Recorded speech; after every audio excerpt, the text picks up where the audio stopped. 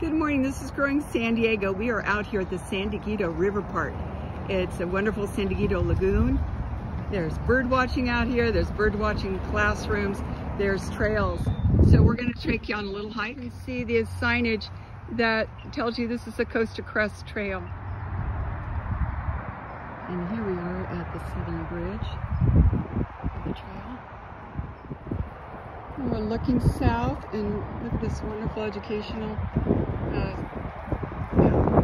oak trees. And look, as we go off heading west to the trail.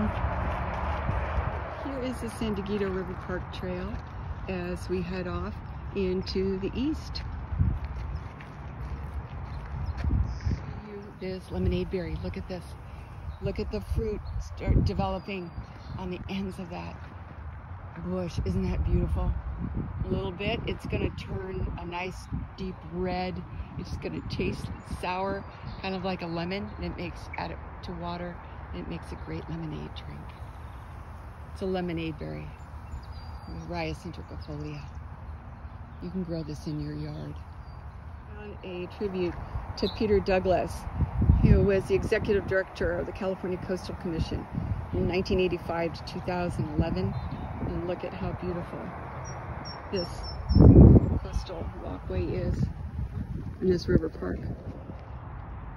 So we are still walking toward the east side of the park.